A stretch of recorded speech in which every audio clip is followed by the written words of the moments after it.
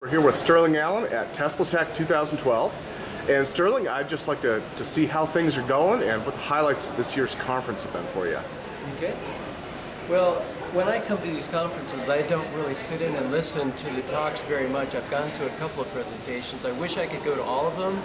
The thing I enjoy the most about these conferences is talking out in the hall, talking to people at the booths, interviewing people, having meals with people. That's what I enjoy. And I always figure if there's a presentation I need to listen to, I can always get the DVD from TeslaTech.info, and that's how they get supported in this conference, is to people buying the materials. And every talk I've been to has been phenomenal. I highly recommend you looking into those, and hopefully we can talk the organizer, Steve Ellswick, into letting Tim do some teaser videos to get people interested in buying the DVDs from the teaser. And that can also help people kind of decide which ones, because we all have our areas of interest and specialty, and what turns one person on doesn't necessarily turn another person on, and vice versa. With another technology might be the opposite. And so I just really enjoy, for me, the highlight of this conference so far has been the IntelliGentry booth with their noble gas engine. I've done 3 interviews with them there. We're putting up on the website at pesn.com. The second highlight for me, which we'll be doing a feature story on, is the interview that I did, or not that I did, the presentation that was done by Moray King, talking about the process involved in hydroxy technology, the Brown's gas, why it works, how zero-point energy shows up as the energy source, where you get this excess energy coming out of these systems, how cavitation's involved. He's really come together, put a lot of work into this presentation. A lot of things are coming together scientifically, evidence-wise, piecing these things together so that people can understand what's going on, why it's going on, so they can optimize their systems accordingly and push the science yet further than what it is already. Well, now with IntelliGentry, I got the impression that what they were doing was kind of a systems integration project. And what interested me about that was seeing technologies that I think both of us have seen at past year's conferences start to mature. What are your thoughts on that? Do you get the same feeling? Yeah, for me there's a little bit of disappointment, because what I was expecting was, I was expecting to see things further along than what I saw, because I'm of course following this very closely in our news. IntelliGentry is one of our top 5 in our top 5 exotic clean energy technologies, which will be the subject of my presentation on Sunday, tomorrow, where I'll be talking about the top 5 and runners-up. They're number 4 right now of our top 5, and I thought they're further along. I was expecting September for people to be able to buy a product. Okay. Now we're talking 6 months from now, and so I can understand things take longer, cost more, etc., than you usually expect.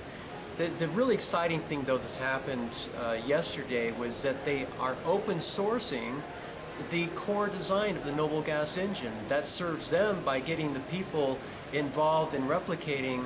It's already open source. I mean, the materials are all public domain, and all they're saying is, hey, look, you guys, you can make one of these things, and we've done a lot of work in looking at this, so we'll save you some time. Here are the plans, here's a kit with the materials that you need, and here's some instructions to buy this, or to build the stuff that anyone can build from local materials.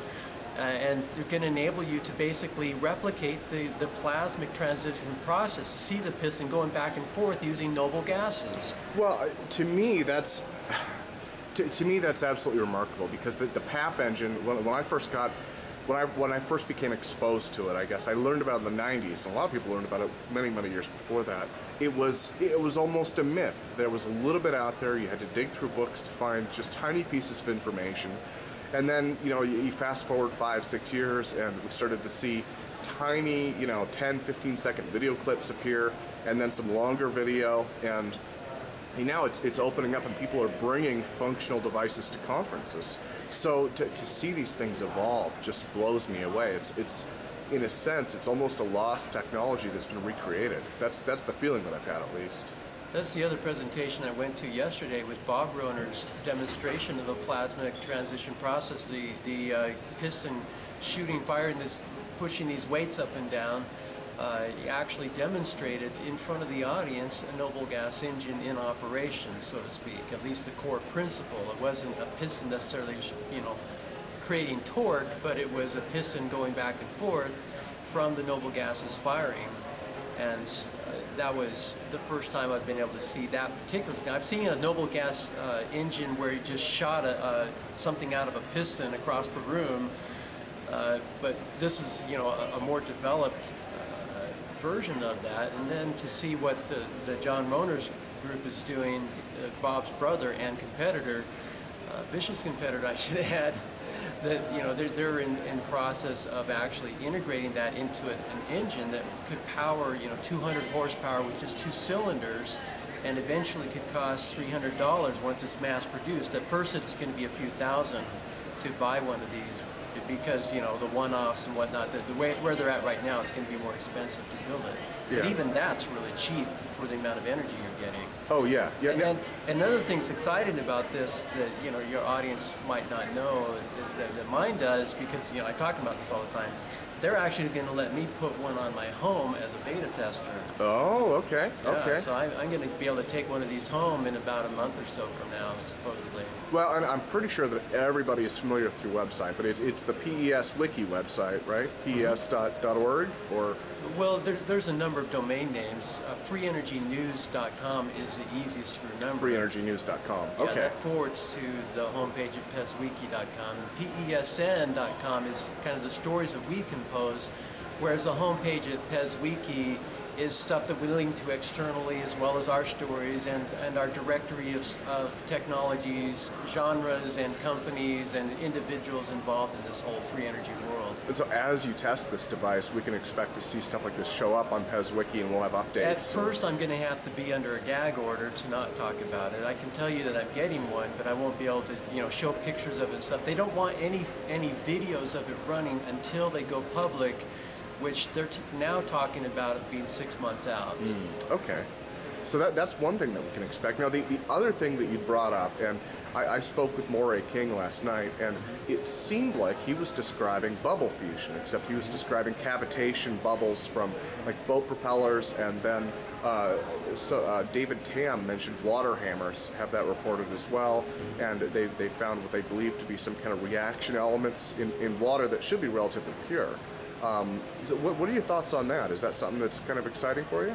Yeah, it's very exciting. It's number 6 in our top 5 is the Mark McClare's technology, where he's taking, he says that cavitation will be to the 21st century what electricity was to the 20th century, being a prime mover, not just for you know, rudimentary power, but for microsurgery and element transformation. You can create any element on the periodic chart using water, using that process, using cavitation.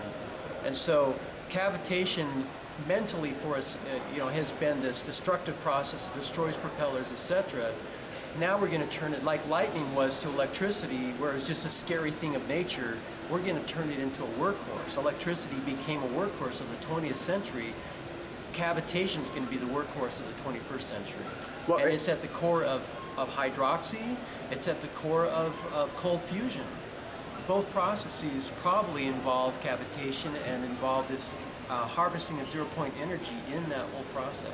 It's interesting. It's interesting to see how it connects in, and it's almost like this larger umbrella that these others fit into. If in fact it bears fruit, like I think everyone's hoping it will. So, well, thank you again, Sterling. I sincerely appreciate it, and I think we all look forward to seeing how things turn out, and we'll see posts at some point on PESWiki. I'm glad to see you here at the conference. It's good to see you again, Tim.